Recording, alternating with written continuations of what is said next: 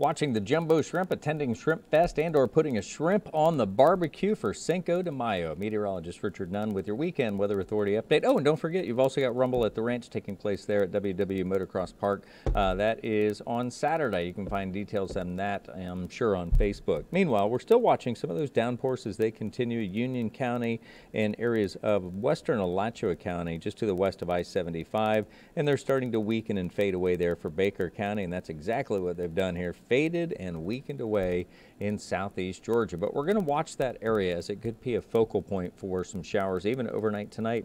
Outside right now, we've made it to the 70s. That east and southeasterly flow continues to blow at 9 miles an hour, and it's area wide in the 70s now, getting some of that help from the outflow, really cooling things off there around Valdosta. Watch that line in the same areas that we were just talking about, and you'll see that it continues to show some life here, possible still overnight.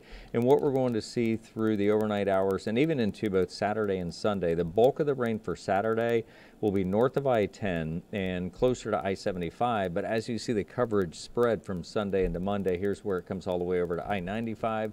But if you look at the area beaches here, there's still some spots in between showing us that the coastal zones, thanks to that onshore flow, will still have the least chance for showers. That will average about 20% on Sunday and as little as 10% on Saturday if you're looking to get out to the sandy shores. Beyond Cinco de Mayo, we still have the chance for showers, even some isolated storms on Monday. Those will dissipate fairly early, and that sets us up for that south and southwesterly flow. It takes over and it brings the heat. Near record highs expected as we make our way past midweek as we look ahead to the upcoming work week.